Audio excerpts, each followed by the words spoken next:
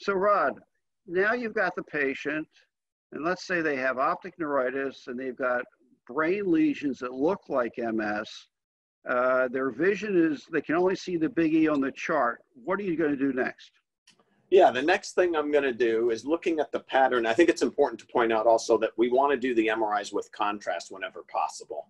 Yes. Because the pattern of contrast enhancement of the optic nerve is often important, and it will help to, distinguish some of the mimickers from typical MS that we may talk about. Once I've made the decision, I think it's an inflammatory optic neuropathy, then I'm going to recommend treatment. And while we used to say, well, whether we treat or not really doesn't make an impact as far as the visual outcome, now I think there is some accumulating evidence that suggests earlier treatment is more beneficial to saving the optic nerve. So that treatment for me is typically going to be intravenous corticosteroids. So intravenous corticosteroids have a very interesting history with optic neuritis. They actually originated in our practice at Wills Eye in Philadelphia with Norman Schatz, Peter Savino, and myself. We were confronted with a number of patients who had terrible multiple sclerosis.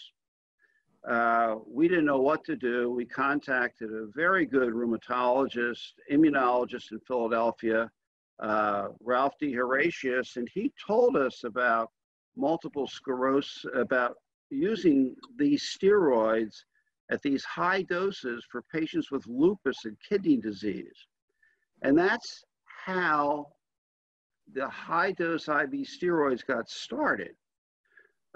We kept using them, and eventually one of our fellows, Roy Beck, was fascinated by this and set up a clinical trial called the Optic Neuritis Treatment Trial that enrolled over 400 patients with their initial episode of optic neuritis.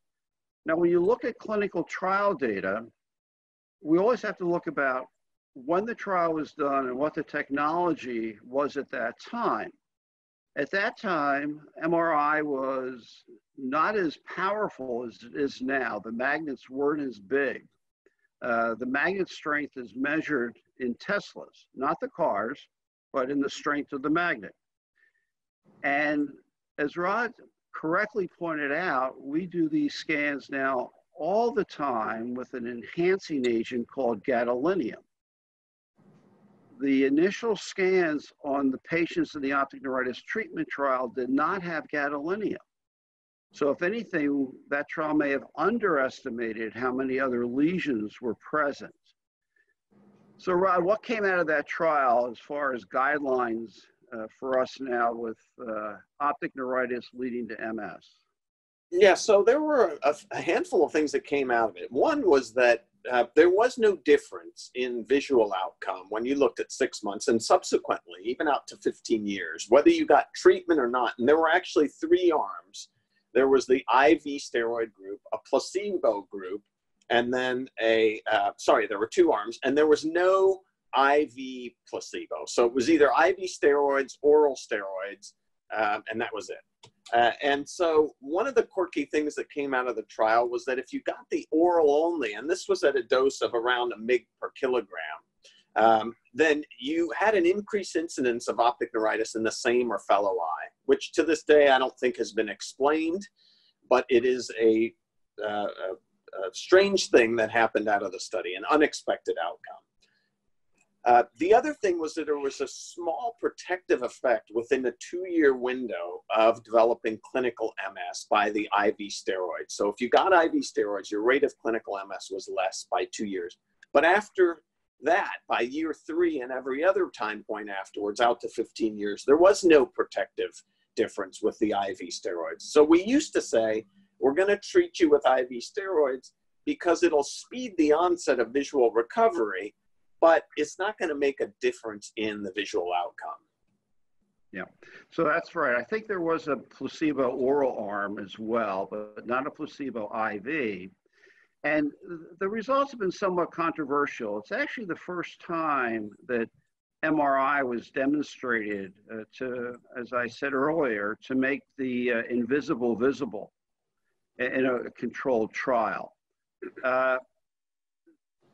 while there's a lot of debate still about what you do in terms of IV and oral, what Rod just talked about, the optic neuritis treatment trial showed us the natural history of this disease. The trial was continued for 15 years, a really remarkable achievement by Roy and his team. And we were the leading recruiters for this trial.